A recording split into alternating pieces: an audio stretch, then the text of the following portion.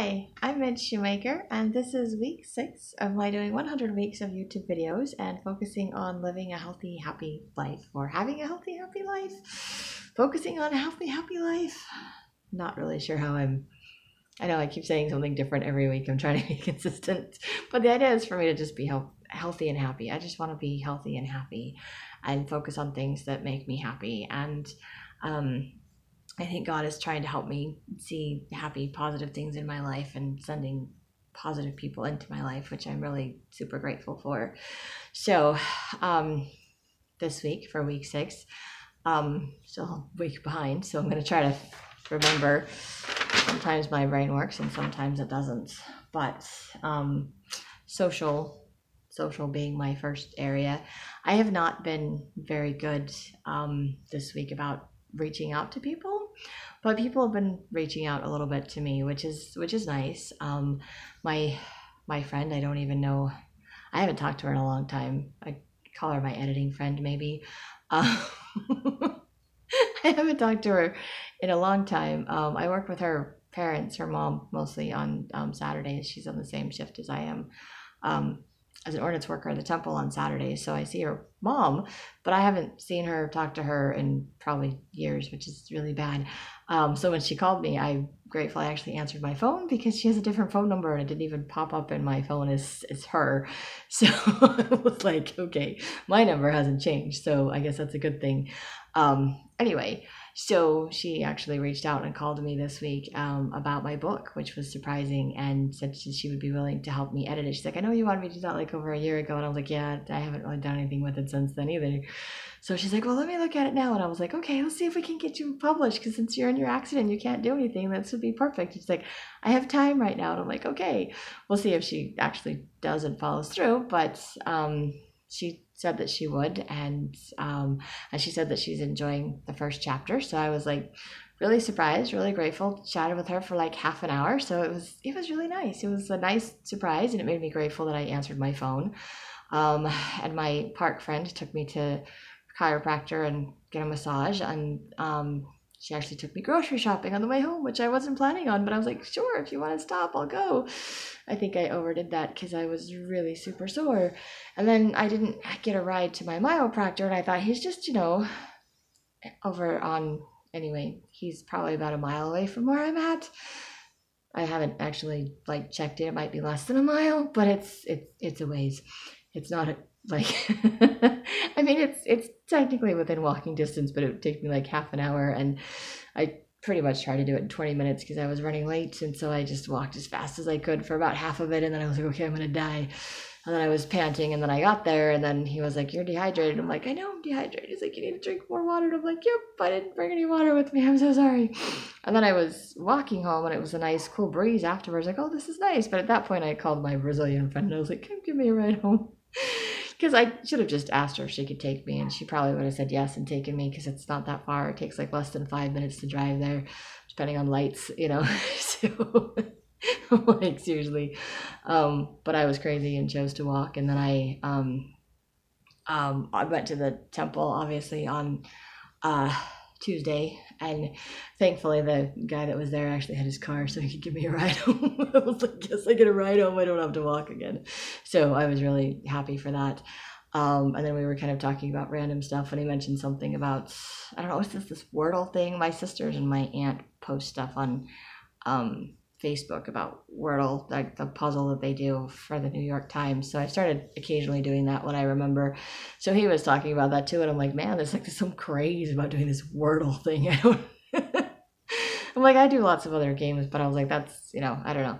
But it's also one you can only do once. It's like you can't do multiple ones or try it over and over again. And it's like, okay, I just, good at guessing or filling in letters, making things up, but not one of my favorite word games, I guess. Not a huge word games person. Logic puzzles I like, but that's kind of a weird one. Anyway, I know I prattle, but it was just conversation. It's nice to have a random conversation, being social. There we go. Just trying to be social for like the 2-minute ride that it takes for him to drop me off, or minute ride, whatever. It's not that far. It's like 3 blocks, so walking it takes a little bit longer than driving, but anyway, And then obviously Saturday I went and did my shift, which was very nice, and I'm very grateful for that.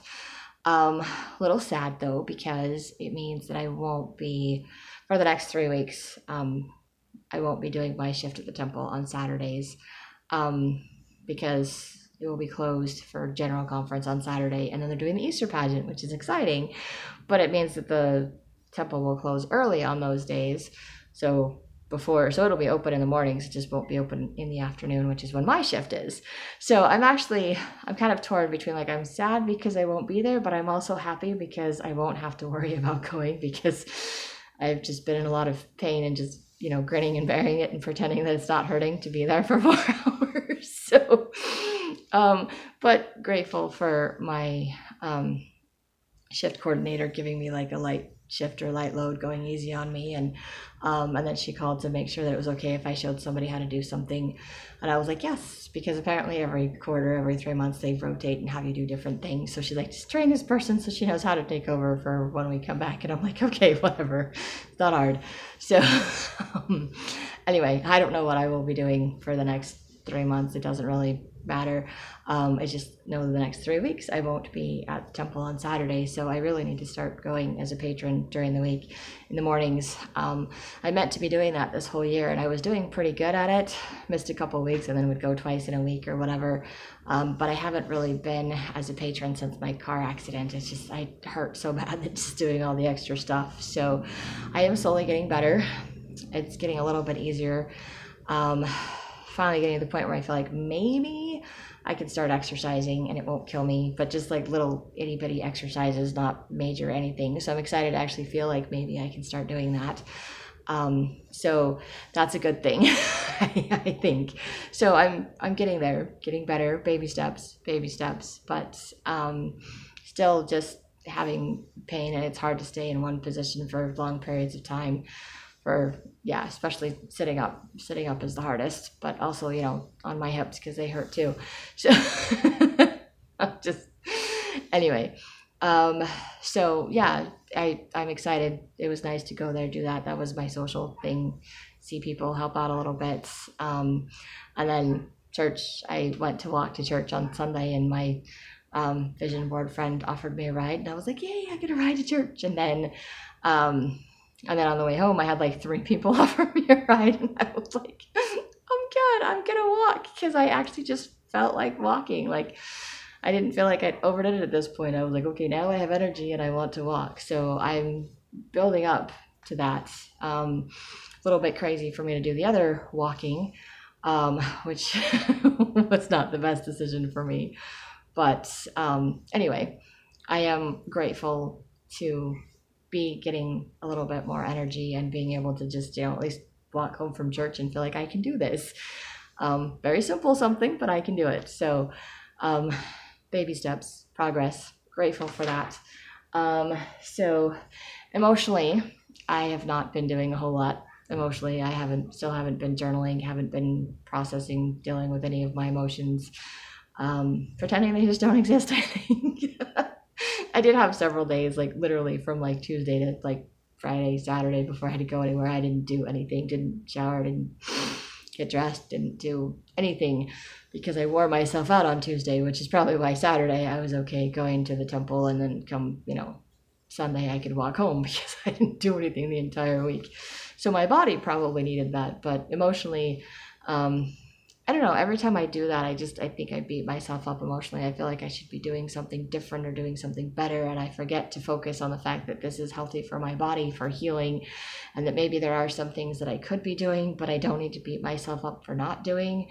So it's kind of one of those in-between things, but starting to remember and recognize that my body does need to heal itself, and when I overdo and I do crazy things like walking to my chiropractic appointment, which is not advisable, it's going to wear me out, and grocery shopping is going to wear me out.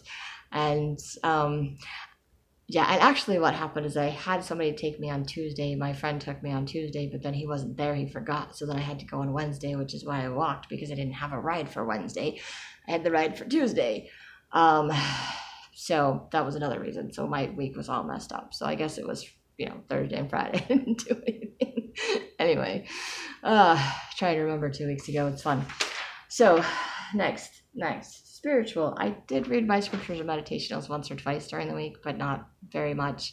But I did go to church, and I did go to the temple to clean and as an ordinance worker, but not as a patron. So have been praying a lot, but haven't, like I said, kind of letting all of those other things slack off. I think it's those old default settings of mine that when I'm hurting, when I'm in pain, when I'm sick, I just shut down and I stop doing everything, which is kind of frustrating because I need to take care of myself, but it's a lot harder for me to take care of myself when I'm hurting or when I'm sick and I don't feel good. So it's so easy for me to fall into that. Well, I'm just going to lay around and do nothing. And right now I'm kind of, then my emotional gets going and my, I don't know if you call it depression, but negativity comes in to play where I could do more, I should do more, instead of being gentle with myself or convincing myself to just do little things that would make me feel a little bit better, like reading my scriptures and meditationals. I can totally do that. That doesn't hurt. I can do that. I can write, I could write in my journal and it wouldn't hurt me to do that, but it would help me feel better.